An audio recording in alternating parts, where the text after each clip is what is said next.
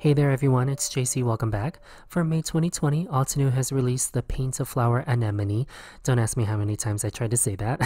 And I'm going to use my favorite Altenew 36 watercolor pan set to watercolor this card today. If you're unfamiliar with the monthly subscription that Altenew offers, I have a link down in the description box all about it. But right now, I'm going to jump right into the card making tutorial. First, I've already stretched and stapled my watercolor panel onto my painting surface. This is a quarter panel of the 9 by 12 inch watercolor paper from Altenew, so a final dimension of 4.5 by 6 inches. I want a full edge-to-edge watercolor piece, and I lose a small margin when stretching the smaller A2 loose panels, so that's why I'm using the larger pad today. On a scrap piece of typing paper cut to A2, I've planned the layout of the large anemone cluster. And this isn't final by any means, I just wanted to get the spacing right for a floral cluster surrounding one of the short and sweet sentiments included with the paint a flower. Now that I have a rough idea of the layout, I'll use Ranger Distress ink and antique linen and a large acrylic block to stamp the image onto my stretched watercolor paper. I'm going to speed this part up and talk about the watercolor techniques and overall inspiration of this card design. When Googling anemones, the images that stuck with me were the white flowers with this sort of deep wine centers and black stamens and pistils. These images also reminded me of these high contrast blooms against a dark, almost black background. I saw them more in home decor murals or wallpaper, and I thought they were the perfect backdrop and inspiration for this very dark card. So that's what I'm painting today. Nothing is exact, and I'm trying not to spend so much time outlining every detail of the petal.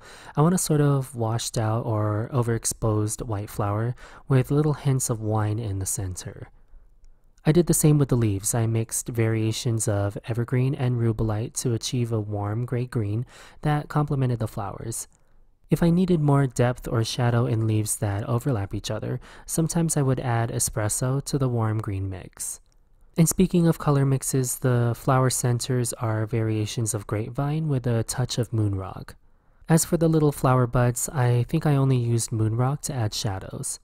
So I'm going to keep painting this image. I'll throw on some music and talk to you all at the next step after watercoloring.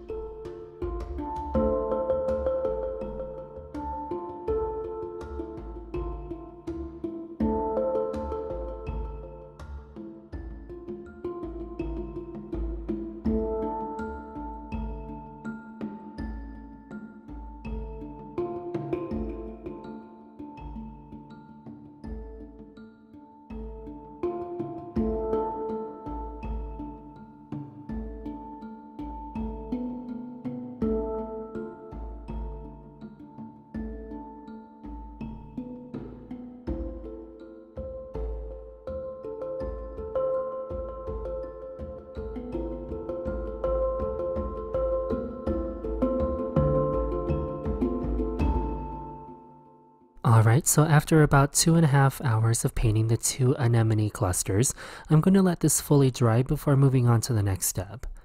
I'm leaving the watercolor paper stretched and stapled to my painting easel. Then I'm taking this Altenew watercolor brush marker in jet black to fill in all the white negative space around the flowers and leaves.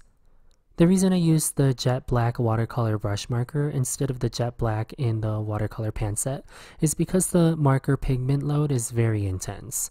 And you'll see I'll get a full coverage matte black with one layer, and it's also uniform, so I have no color variation throughout the entire panel. The brush point on the marker is also very fine, so I'll get right up against corners of the leaves without accidentally losing the outline detail of the flowers, leaves, and stems.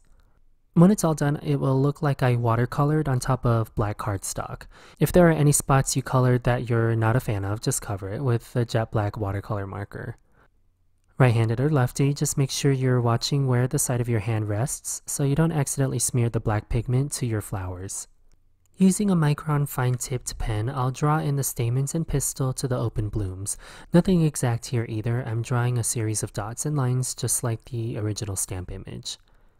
Of course, no card of mine is complete without some splatters. I'll use Altenew Pure White ink spray to add some splatters all around the card, and I've made a quick mask with some scrap paper in the center of the card. This is where I anticipate my sentiment going. I'll let that fully dry before cutting out the watercolor panel with a craft knife and a ruler. I'm trying to conserve as much of the panel as I can, so I'm going right up against the staples and tape so that I can get more than I need to cover an A2 card size. I'm going to center the sentiment between the two flower clusters and white heat emboss it using Altenew Pure White embossing powder. It is at this point I've trimmed down my panel to A2, making sure that the sentiment truly lies in the center of the watercolor painting. I'm centering this 2 3/4 by 4 inch template on top of the watercolor panel so I can cut it out with my ruler and craft knife. With these two portions, I'll glue down the frame portion directly on my note card base. With the centerpiece, I'll cut a mat slightly larger. I just estimated it and foam mounted it in the center of my card where it was originally.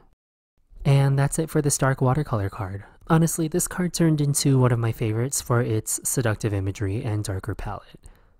If you like this video, let me know by leaving a comment. I have all the materials I used in the description box below. And while you're down there, make sure you subscribe and like this video if you haven't already.